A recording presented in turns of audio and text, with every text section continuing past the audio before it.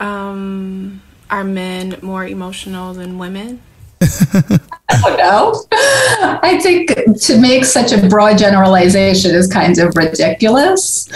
Well, we're in the spirit of talking about generalizations. Here we go. Yeah. I think that men societally, culturally have been forced to hide their emotions a lot more than women. Okay. And they've gotten better at doing that, just over the course of history. And Okay. so they lean more into their, maybe into their anger or into their avoidance,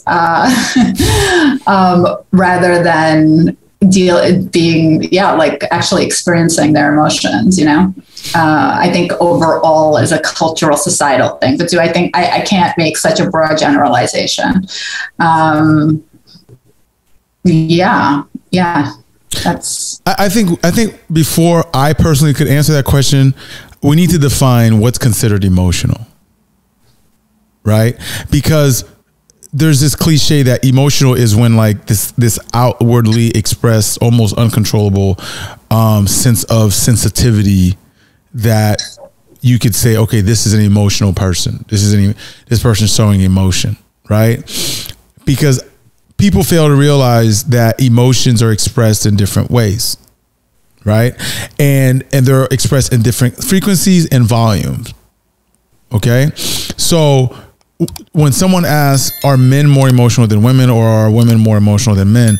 You have to first identify how are they showing the emotion. And then when you know how they show their emotion, you could say this person expresses their emotions more than that person, right? Because a woman might be, just as generalization, right? Based on everybody's assumed assumption of how women express emotion.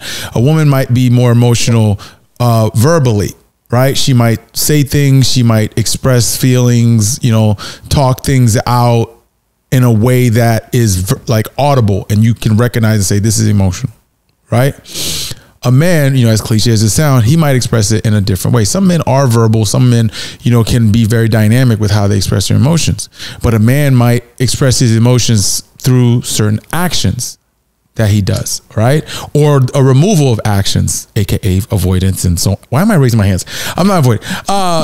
So there, if you can recognize that, right? And sometimes a man might do things, exhibit some anger, or he might not show emotion in large frequencies, but the buildup will express how much emotion he's had when it eventually boils over outwardly, right? So I think, I don't want to say there's an even amount. I think we need to spend more time understanding what emotion looks like from different people.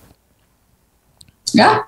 I mean, I completely agree. That's why it's really hard to answer that question, because the experience of emotion and being emotional or acting emotional are two different things, right? Right.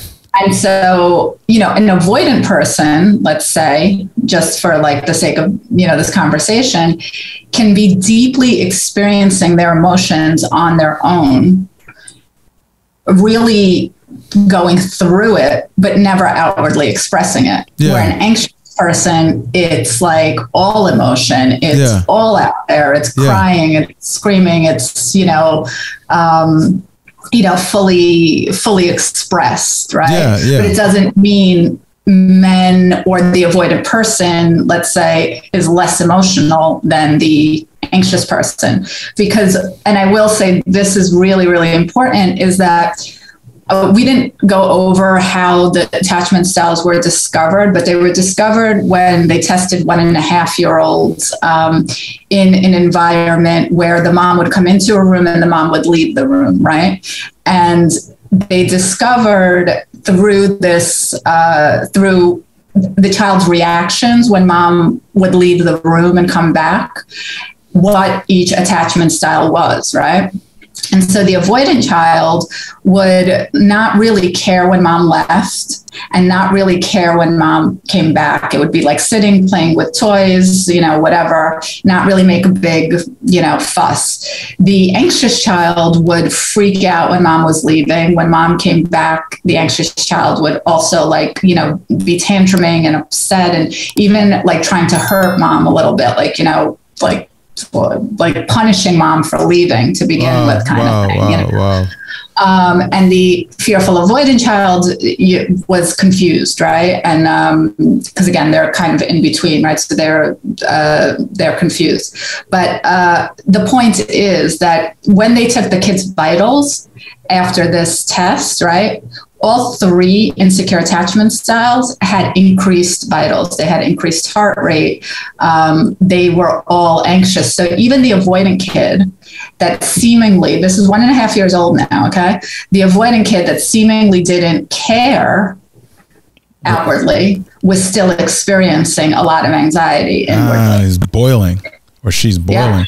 Yeah. And I believe that because like sometimes even if someone's like, and this applies to men because that's the conversation that's kind of growing right now is like men's ability to like express themselves and so on and so forth. Like men might not be as vocal, but the amount of emotion that they experience internally could be exponential to what you see outwardly.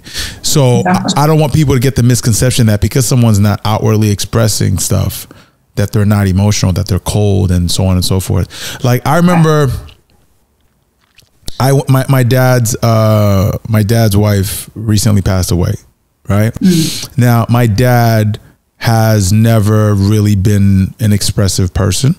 And I've often was resentful of that as if like he was just a cold person and so on and so forth. But then sometimes when people are triggered in certain ways, they express that emotion. So the most emotion I've ever seen my dad have was during his father's funeral and then his late wife's funeral, which was late last year. And when I saw him get on the in front of the church to like kind of give a speech, and the things that he was expressing and how he was like being super detailed and expressing some of the things that he valued in this person, I've never seen that side of him before. Right. And it took that moment, that very impactful circumstance to say this, I'm letting it out. And then it was hard watching. I'm getting emotional just thinking about it. But it was definitely something that mimicked the idea that when someone doesn't show emotion outwardly, it doesn't truly reflect what's happening on the inside. And then, as you said, if a child can get tested to see their vitals when they're experiencing some type of trauma, but they're not outwardly expressing it, they could still internally be feeling something. So that's why it's really important to like talk things out and be very like sensitive to other people, even if you might not immediately see their reaction to stuff. Yeah. And I have to say that for me on a personal level, I really had to learn all of this in this part of my life, because I told you about that toxic relationship I had. As much as at the time I couldn't understand how he could act in this way to me,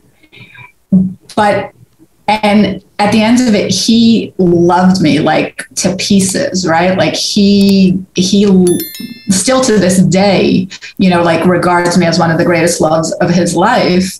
And for me being an anxious person, I couldn't comprehend that he didn't want to see me or that he didn't want to spend time with me as often as I did, right? Mm. And yeah, I now completely understand all of it, but at the time it was impossible for me to like rectify these things in my head. But now with this greater understanding, I see that, and it still doesn't this bigger conversation still doesn't make it right for me the way that he loves, right? Mm-hmm, mm-hmm. But I can now understand that he was only able to love me with the capacity, that he had. And that was, his full capacity. Mm. But he did love me, and I couldn't understand that at the time, Mm. Well, the things we discover about ourselves, right? Yeah. Yeah. Like yeah, how apparently I'm avoiding is all hell, even though the test results said I'm not. All right, let's get into that was the light question. That was a light question. Okay. Great. So you're like, that was a light thing. Like, okay, should I sign a waiver for this next one?